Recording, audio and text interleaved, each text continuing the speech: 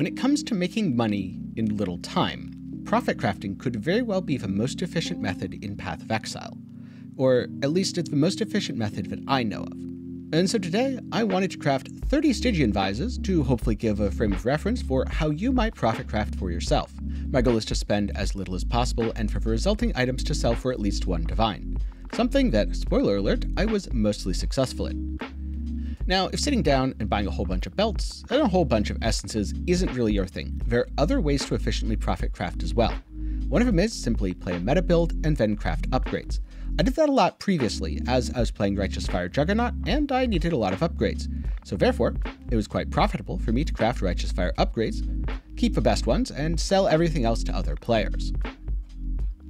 Or alternatively, if you see something that looks like it's going to blow up, you can make a bunch of items for it and hope that actually happens. I'm sure everyone who crafted a lot of explodey bows early in Crucible and held onto them were absolutely thrilled with the results.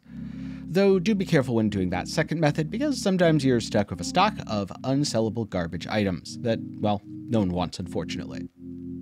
So I bought 40 Stygian Vises for 360 Chaos, 120 Fertile Catalysts for 4 Divines, 468 Deafening Essence of Torment for 12 Divines, and then just for fun, a little later on in the crafting process, I also bought around 3 Divines in Prismatic Catalysts and 3 Divines in Deafening Essence of Envy.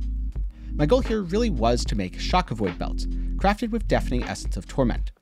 And because I was rolling one suffix, ideally I wanted Resistances, Life Regeneration, or Strength as my other suffix. Then I wanted, say, 80 plus life as a prefix. This is why I used the Fertile Catalysts, and also because they were a lot less expensive than Prismatic Catalysts. When I was doing this, Fertile Catalysts were about 30 to a divine, and Prismatic were about 14 to a divine, making Prismatic twice as expensive. And unfortunately, Deafening Essence of Envy was about 30 to a divine, and Essence of Torment was about 40 to a divine. So the whole Envy thing didn't actually work out. More about that in just a minute. To start with, I did a test run. Remember, I was looking for Shock Avoid, 80 plus life, and then Resistances, Life Regeneration, or Strength. I also kept an eye out for flask mods, but single and dual flask belts are exceedingly rare, so I didn't expect to sell too many of them. Now, after I finished crafting, I spent a little bit of time annulling belts with bad modifiers. Most of the time this just bricked it, however, occasionally it opened up a suffix, or maybe even let me craft life as a prefix, and overall fixed the item. Of course, the ideal when your prefixes are full is to have an open suffix so you can beastcraft prefix to suffix, but in a lot of cases that didn't happen and I had to take the more risky annul route.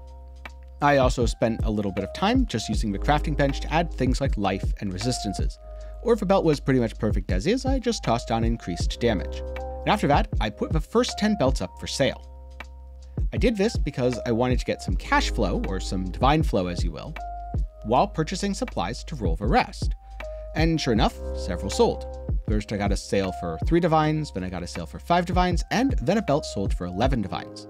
Now in total, I spent about 27.5 divines on this project, 6.4 of which was the silliness with the Prismatic Catalysts and Essence of Envy that I don't particularly advise. So even in just those first few sales, I had recouped most of my initial investment. And keep in mind, that was on a test set of 10 belts, not the full 40 that I'd ultimately roll. Or I guess 30 if we're only counting the ones I rolled with the Essence of Torment, since I did 10 separately with Envy. One other thing that I noticed is strength belts were valued much higher than in previous leagues. This is probably due to the tattoos. Generic life and resistances with Shock Avoid sells well, unsurprisingly. And flask mods are much harder to sell than they've been in past leagues, which means less people are playing Pathfinder and more people are playing things with tattoos. I guess kind of unsurprising when you put it that way. So then I did the same thing with the Essences of Envy on Resistance Catalyzed Stygians, and also all the rest of my Essence of Torment on Life Catalyzed Stygians. And then, just like with my first test run, I had a lot of potentials where I needed to either annul them, Exalt Slam them, or Beastcraft them. Which, like before, mostly went well, but in a few cases did go poorly. And so then, anything that failed or bricked, I just threw more essences at it, ultimately crafting 40 belts that I was happy to sell, all of which were at least 1 divine. For my price checking methodology, I'll be honest with you, I price checked about the first 30 and then just guessed on the last 10. A good number of those last 10 sold, and if I didn't sell, I lowered the price by a couple divines if it was towards the more expensive end, or by about half a divine if it was around the 2 or 3 divine range. And after lowering prices for a few times, most of my belts have sold at about 48 hours after I started this whole project. Now, one thing I noticed is the Essence of Envy belts did not sell very well. Number 1, Chaos Res is a lot easier to get due to tattoos, therefore less in demand. And number 2, a lot of people are using Storm Shroud, so Shock Avoid is valuable and not many people are crafting the belts. Therefore, to roll Deafening Essence of Envy, I was not only spending more per roll, more per belt, but they were selling for less. So that was just a terrible idea, but hey, it was a fun side project on top of all this, and I did end up recouping the 6-ish divines I spent on that, so no real loss. It just wasn't nearly as profitable, because I got back about 70 divines within the first 48 hours. Meaning I not only doubled my money, but I made a handy profit on top. And I'd estimate that roughly 10 divines were from the Envy belts, and the other 60 were from the Torment. Meaning the Torment was about tripling my money, and the Envy was under doubling it. When it comes to selling items and profit crafting, this is where I see a lot of people mess up. They get impatient. And sure, if your item doesn't sell for a day, unless it's exceedingly valuable or niche, you probably should lower the price. But if it doesn't sell for an hour, there's a pretty good chance there's just no one in the hour who's looking for your specific item. Now, if it's a generic life resist shock avoid belt, the price is probably wrong if it's not selling pretty quickly. But if it has Chaos Res, well, less people are going to use it, but it's also going to be more valuable because it's much harder to roll.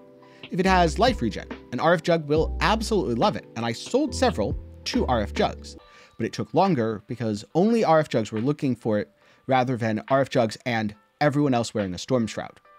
Same thing for the flask belts. A Pathfinder or maybe a Ward Looper might want it, but most other people didn't, so they sold much worse. And in the past, strength was in the same niche. Either I sell it at a price where it's just extra life, or I sell it to someone who's actively looking for strength. This league though, everyone's actively looking for strength, because either you need it for stat requirements, or you need it to replace more strength on your tree with awesome tattoos. Therefore, I found that strength belts actually sold equally well with generic resistance belts. And in my first set of essences, I probably rolled over more strength mods than I should have. This is because I was used to the economy from last league rather than the economy from this league. And I also probably destroyed the market.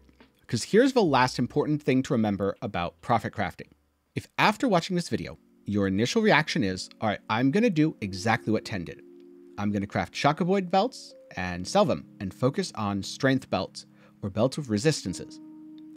All of a sudden, there's going to be a bunch of people with belts to sell and not more people who need a belt. Therefore, the price will go down. Furthermore, because there's more pressure on the supply for materials such as Essence of Torment, their price will probably go up. When it comes to profit crafting, it's always really important to either look for an increase in demand, an increase in supply, or simply do something that a lot of people aren't doing. This is why crafting, let's just say, energy shield gear, which isn't really in the meta, means your items will sell slower, but you'll have absolutely huge profit margins because someone playing a CI build is going to be super happy that you're the one guy on the market selling the exact item they need. So in this case, I hope your takeaway isn't that you just copy my strategy and make infinite money. This can be an infinite money glitch. The best infinite money glitch I ever made was profit crafting on rings in Legion, where I made multiple mirrors literally by just crafting minus mana cost. Because there was an insane demand, almost every player equipped 2 of them, sometimes 3 if you counted the amulet, and the craft cost around 40 exalts to unlock, so most people weren't willing to pay that. They'd buy a finished item instead. But outside of infinite money glitches like that, where you're really abusing the economy and it only lasts for a short time before the bubble bursts, the best advice I can give when it comes to profit crafting is always try different things. And the best way to experiment is in upgrading your own gear. Don't just make one upgrade, make 4 or 5, and sell the spares. In some cases, you will lose money, especially if you're crafting using an inefficient method. But as you practice, and as you get better at learning these, maybe use resources like Path of Exile or Maxwell's crafting guides, which I'll link down below. Learn the methods, get better, and sure enough, your profits will rise. And that kind of trial and error is exactly how I learned to profit craft way back when. And so with that, I'm curious. Have you done any crafting for profit specifically, rather than just upgrades? And if not, do you plan to try it after this video? Be sure to let me know down in the comments below. And if instead of gaining money, you want to see me gambling money, get subscribed because in an upcoming live stream, I'm going to be gambling quite a bit of currency to hopefully hit something awesome. But who knows? everything could blow up and I could end up with no currency at all. Now, if you need some money to start crafting and you're looking for something else to watch, I'll link to a video on how I farmed my first 100 divines in Trial of the Ancestors. That'll be up in the card and down in the description below. Before I go, I want to take a moment to give a special thanks to my patrons and channel members for their continued support. Link to that is also down below, and even as low as $1 a month really helps and goes a long way to supporting the channel. With that said, I hope you learned something, thanks for watching to the end, and I'll see you again sometime soon.